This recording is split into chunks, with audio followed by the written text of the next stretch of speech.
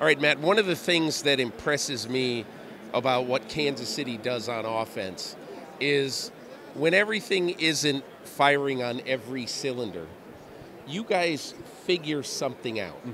You do something different. You do something new. And I was in New England in December, and you guys pulled out a play that looked absolutely bizarre with Patrick Mahomes down in a three-point stance he set for the first time since he was at the scouting combine. Sure. And Jerick McKinnon takes the snap. Just a weird play. So where did the play come from, and how did you figure it out to do that? Yeah, you know what? It's a great question. And number one, to your first part of the question is we love just trying to have fun with these guys. And then, you know, you have a play that they've never seen before being New England. You know, we've never put that on tape. They're not drawing it up on their cards in practice. And we, in the meantime, have been practicing that play for weeks. We've had it in to practice it, and we joke about. And Andy never called it. He never called it. He just and that's a lot of plays that Coach does over all the years, where it might look good that 1 week, but we've had it in the playbook for 5, 6, 7, 8, 9 weeks. We call it the incubator. So we just let it kind of grow, and then when Coach feels it's right, he brings it out. And that play in general. Again, you know, we called it Heisman, and you went through as to why, but it's something that we had in the archives in a little file folder that we have a video of the I think it was the 1941 Penn team. It was okay, around but how do you look for those? Yeah. So there's way you'd be surprised, Peter, over all the years of different ways in film that we can dig into and try to find. And it was one of the ones where we have several plays, lots of clippings, lots of time of different ones. Some are a little bit outrageous that you just can't make work.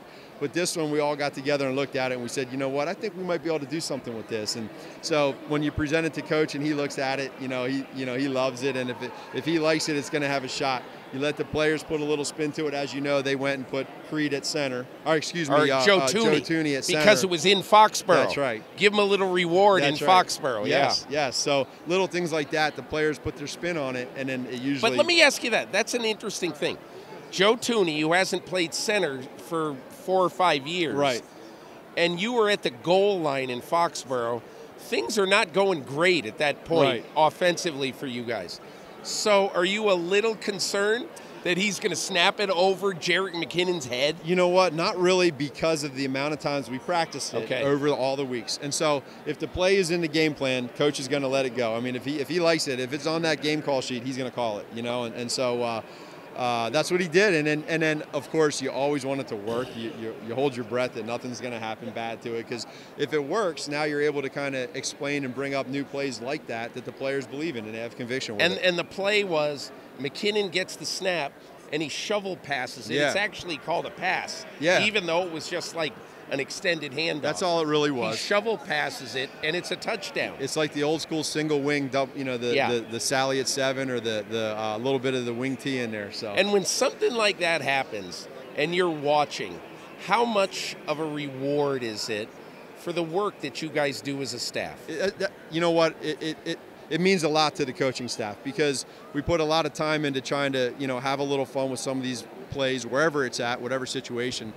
And you always want it to work, but when it works like that and they're a little bit confused and they're not sure and they haven't seen it, now, like I said, it gives you a little bit more credibility on the beginning of the week when you first install a play like that to the players, and they're thinking, what the heck are we putting in here? So when they see it work, it gives us some credibility. I was covering the Dolphins once this year, and Mike McDaniel told me a story about a play that he really wanted to play with that orbit motion back around the quarterback. And instead of continuing the orbit motion, the tight end, Durham Smythe, stopped and he just blocked. And the receiver, it turns out, was wide open, and they scored a touchdown. And he said the first 11 times we tried it, it didn't work. Right. But he had so much in the bank with the players that they said, okay, well, if they think this is going to work, it's probably going to work. And it did work, and it was a walk-in touchdown. How much do you have to gain the trust of your players for plays like that to be trusted by them? Yeah, there's a lot. I mean, it all comes down to that. The players have to trust the play, because they're ultimately the ones that make it work. And, you'll see times where we might put in a play like that, and all of a sudden, or a certain play that a player runs the wrong route, and this might not be a crazy play, just a normal play where a player runs the wrong route, and all of a sudden you look at it and you say, you know what, that might actually be a pretty good concept. And so sometimes you stumble into those, but when you put these plays in, and like you said with Coach McDaniel, some of the stuff he has and these other coaches around the league, the players usually have fun with it. It's unique, it's different. They want to be that guy that's in that orbit motion. They want to be that guy that's doing the shovel pass and the wing tee.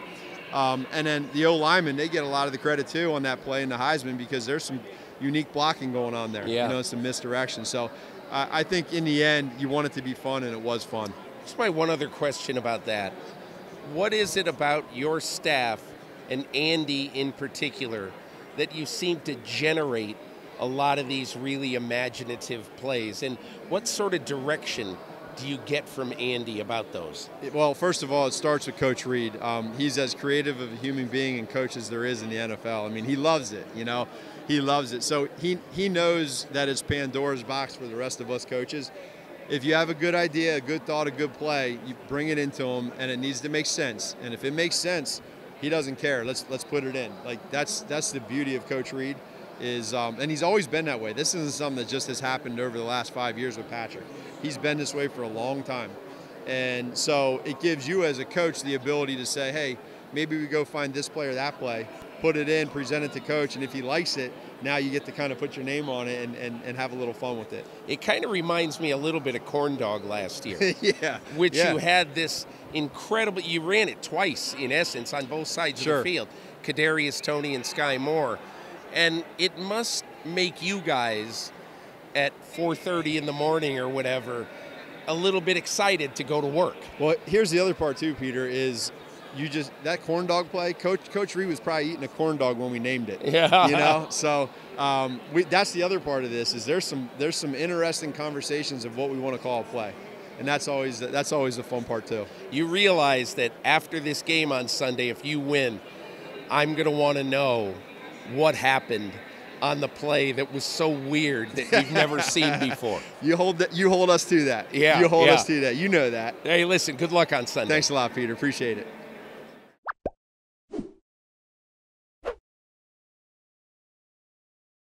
Hi, I'm Mike Tirico, and thanks for watching. Make sure to hit subscribe for the latest news and highlights from NBC Sports.